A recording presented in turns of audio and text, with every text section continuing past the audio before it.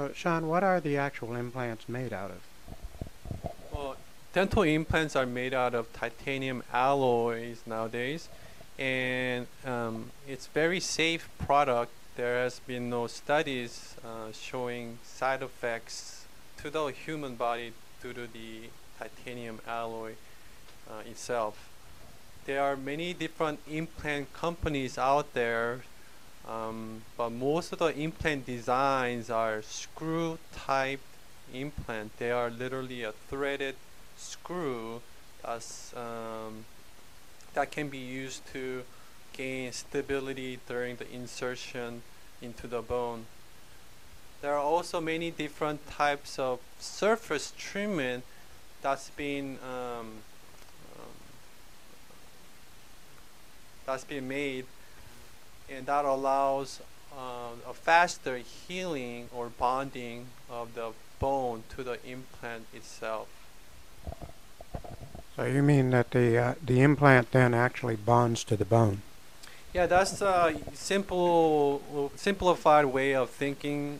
It's not the thread itself that actually holds the implant into the bone, although that is used to gain the initial stability of the implant. But during that initial 4 to 6 months of healing, our bone cells literally bond to the implant surface. So, Sean, how do I know if I'm a patient, if my surgeon is qualified to do dental implants?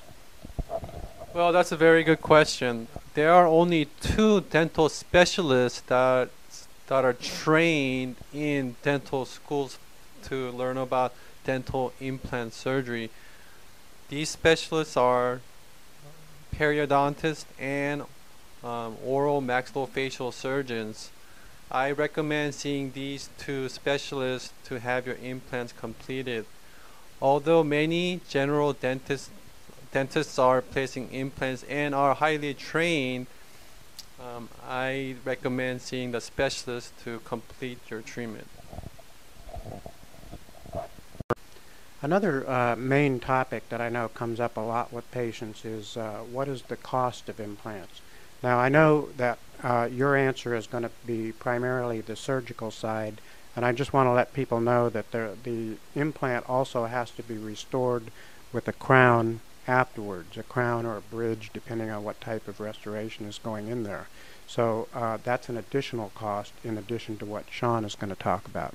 Okay, Sean, so let us know what the surgery. Yeah, placement of an implant will roughly cost around $2,000. And if you need additional bone augmentation or sinus lift procedures, the cost of the bone augmentation and sinus lift procedure runs around $2,000. Of course, these price ranges can vary quite a bit depending on individual practitioner and the area where the doctor is practicing. Okay, Sean, well, thanks again for coming today and speaking with me about these questions. I know that my patients have been very happy with your work, and I look forward to working with you much more in the future. And thank you for coming and watching today, and I hope this information has been very useful for you, and I will see you again.